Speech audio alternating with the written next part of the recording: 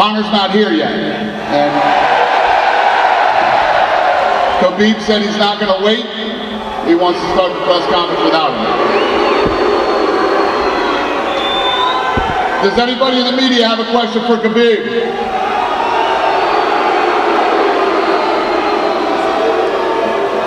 I don't know if my crew is ready. Let's get some mics down here, you guys. Let's go. Good. All right.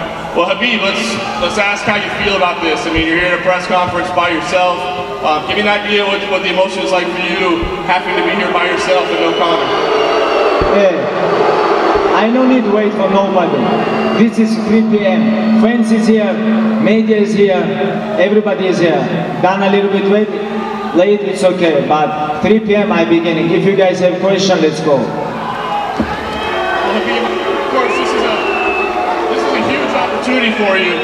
Massive fight, biggest fight of all time in UFC history. Let me ask you, what do you think this does for your career and what comes next? What do you see? You know, we saw Conor get 2 belts. We've seen people go weight classes. What do you do after the biggest fight in UFC history? Honestly, I don't know, because I'm not underestimate this guy, you know. I'm preparing, my weight is good. Tonight I have to make weight, and it's like after tomorrow. I'm focused on after tomorrow. After, we will see. We're gonna talk after this fight. Dana, if I could just quickly for you, I mean, what's your emotion right now? The biggest star in the sport, all these people wanting to see Conor, and he's not here. What's your take on it? Listen, man, I'm excited. I can't wait for the weigh-ins. I can't wait for the fight. And Conor's in the car right now. He's on his way here, so he'll be here in a few minutes. But yeah, I'm excited. So far, so good. Everything's been perfect, and I'm ready for the fight, man. And Dana, just lastly for you, I mean, between the main and the co-main, huge fights at lightweight, right? I mean, the future of the division looks exciting, but we still got that Dustin and Nate fight out there that we're wondering what's up with that, because that would seem to factor into a future title shot as well. Can you give us any updates? Is that fight happening? Is it, the main event? We're still working on New York, and yeah, as far as I know right now, that fight's happening. Yeah.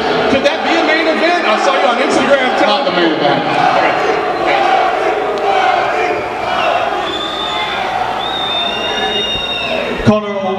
Okay. Conor always tries different things to get inside your head. Are you surprised that he's not here, or were you expecting something like this?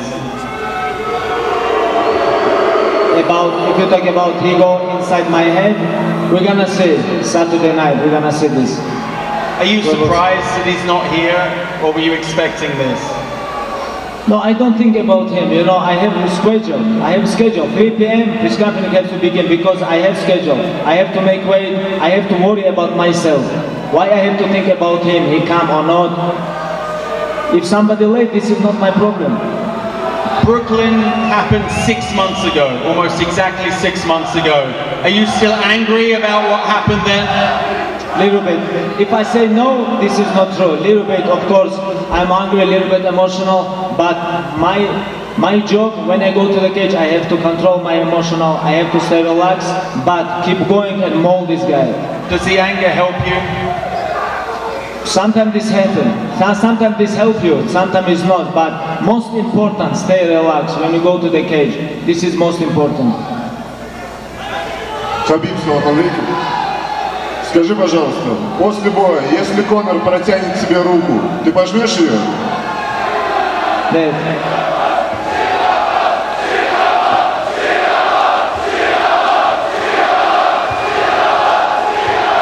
Khabib, down here to your left.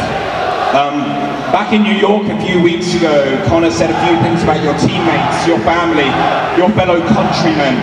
Is Conor safe going to Russia these days? Sorry, bro. Sorry. One more again. Sorry, bro. Go ahead. Conor said a lot of things about your fellow countrymen and your family. Is he safe going to Russia these days?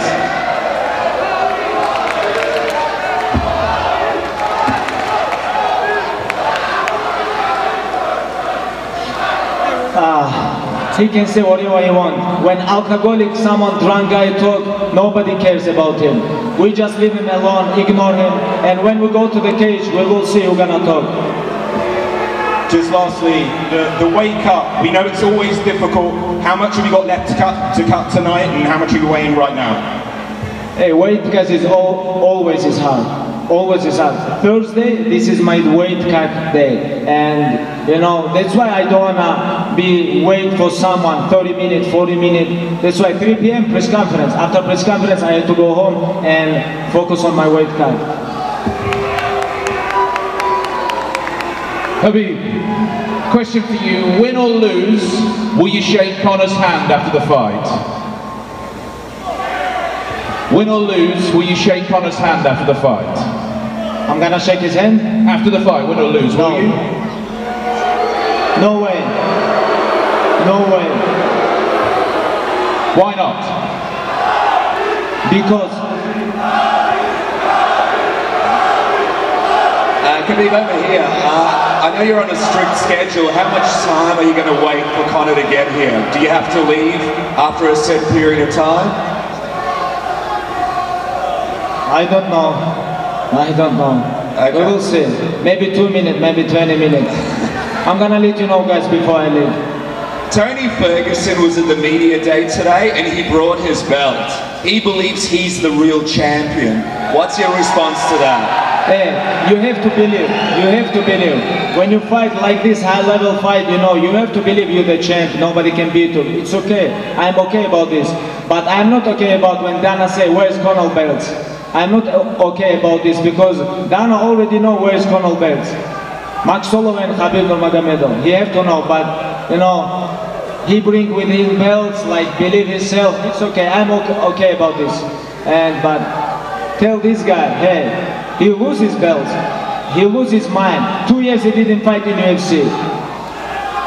Last question. I know there's some rumors around a 165 belt being introduced one day. Would you be interested in fighting for a 165-pound title? Absolutely not. I like this weight. I like this weight. Why not 165, 175 or 170? Like, I think in the future UFC gonna do these weights. Like right now I don't know, and I don't think about these weights too, you know, because after tomorrow I have biggest fight in UFC history, and I'm more focused on this fight.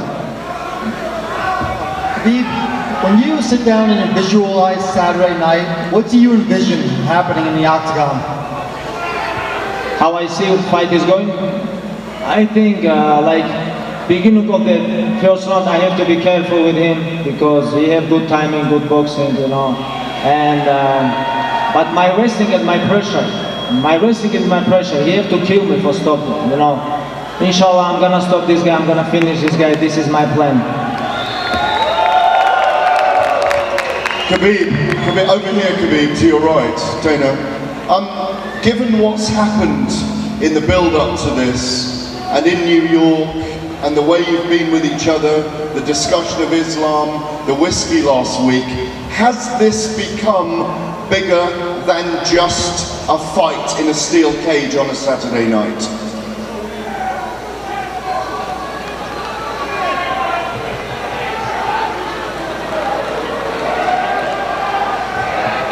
Honestly, this is, for me, this is more than defend my title. For me, it's more than fight for the title, more than main event. You know, for me, it's personal.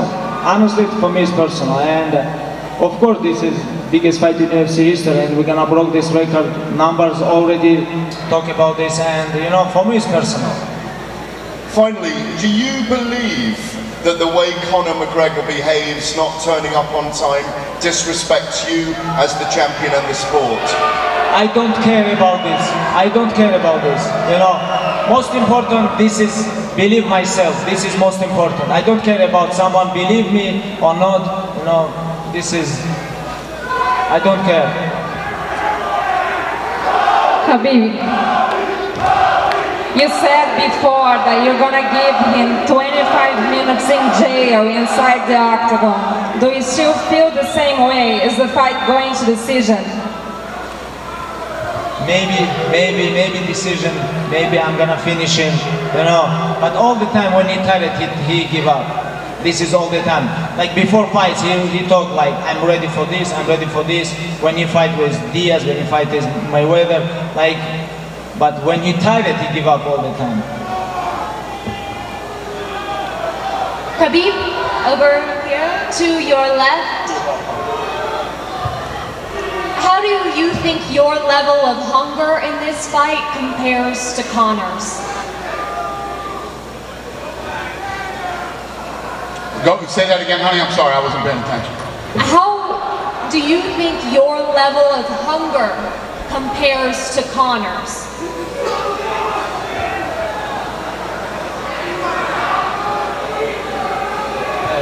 Sorry about this because like I don't hear. Of course I believe myself. Of course. How I come here if I don't believe myself? I am UFC champion, undefeated, undisputed. If you don't believe yourself, how you can take this? You know. And I believe God first, and after I believe myself. You know. You know why I'm here? Because God helped me. That's why I'm here. Do you think you want this more than Conor does, now that Conor has money and fame? Who's hungrier? We'll see. Saturday night I'm gonna show this. Saturday night, all question is gonna be answered. Saturday night. Please wait 2 more days. And Dana, for you, you had expressed in the past concern that McGregor may not be hungry because he made all that money and has all that fame. Now that this fight has been made, what do you think about his hunger? That McGregor might what? You didn't know if he would take another fight because he made a ton of money and already accomplished what he had wanted. What do you think about his level of hunger now? Yeah, no, basically what I said is when a guy makes $100 million, you don't know if he's ever going to fight again. You know, Conor made a lot of money and he went, I'm sure he had a lot of fun and did what he wanted to do. And you know, no matter how much money you make, you can only sit home for so long and you start to go crazy. And this, you can tell this guy is passionate about fighting. He loves it. He loves breaking records, and he obviously loves making money. So he's back. Just quickly, Khabib, what do you think of the crowd here? Because they've been very loud leading into this fight. Does it affect you at all, dealing with the boos? How's it affected you mentally? And are you surprised there's no more Russian fans here? Hey, I love these fans, you know, because without these fans, this event is not happen, you know. And thank you so much, guys. They come here, buy tickets, I'll play. They come, you know, like without fans, is nothing happen. Thank you so much. And these guys give me motivation, you know. It's okay. They have to support this guy. I'm okay about this. Thank you, guys. Hey, guys, 15 minutes. 15 minutes, I'm here. This guy didn't come. This is big disrespect. And thank you so much. Tomorrow, 9 a.m., I'm going to show you my weight. And see you tomorrow, guys. Have a good night.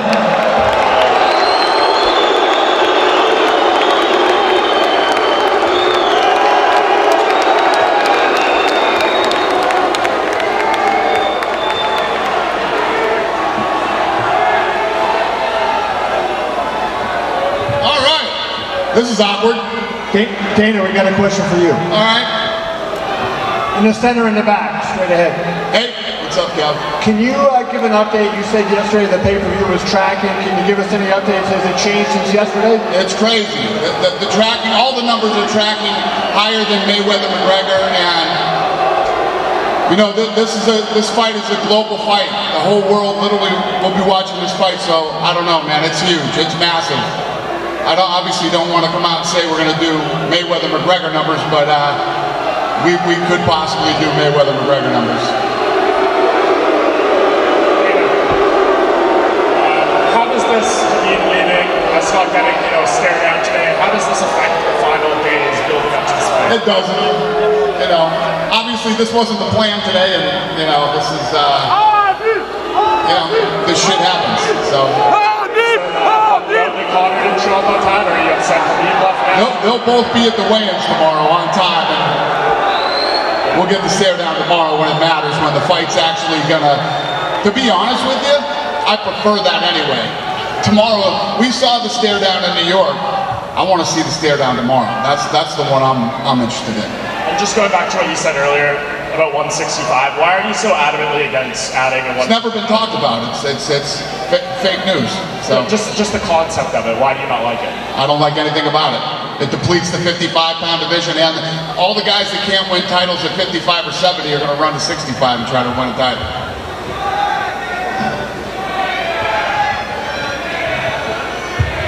Dana, the press conference is always a good way to I guess, people to satiate their appetite for a fight like this. Are you disappointed with how things have turned out here? Listen, this shit happens, like I said. We had a press conference in New York. This one was, you know, not what we planned, not how we planned it to go down, but at the end of the day, you know, like I always say about McGregor, with the mental warfare games that go on and all the things that are said, there's a counter to it right there. I'm here on time. I spoke to the media. I'm out of here, so I'm not going to play your game and wait for you. And you know, this is all part of the shit that goes on leading up to the fight. This is a contractual obligation for Conor to be here. We've seen what happened in the past with Diaz not showing up to a conference. Are there any consequences for anything of this nature? Is what? Consequences?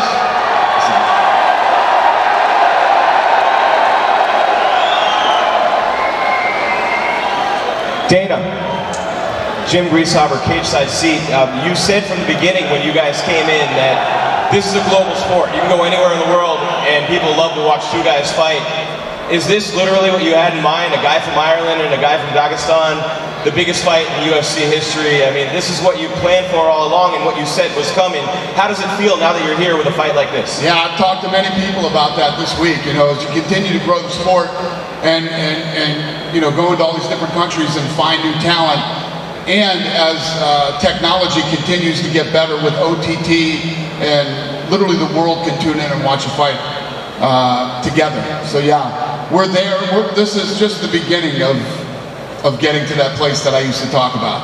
And you're a big boxing guy. Do you think now Conor is the biggest sell in combat sports? Is he the biggest star with this fight coming in, coming back, and what he did against Mayweather?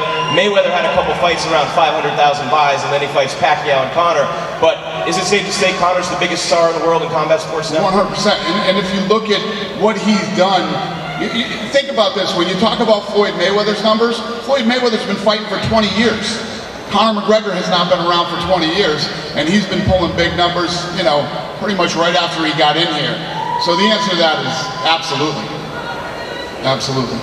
Dana, I want to ask you if you have any updates about John Jones, any opponents in mind, anything you can tell us, and also, what do you think about the USADA deal that he did? No, John Jones isn't in shape yet. John Jones hasn't trained, hasn't got ready, so he's got to get into camp before we can even think about when he's going to fight. I'd like to see him fight at the end of the year or the beginning of next year, but we'll see. And what was the last question you asked? About what do you think about the USADA deal that he had, the whole, I guess, snitching thing? What do I think about the USADA thing? USADA? The USADA deal that he, I guess,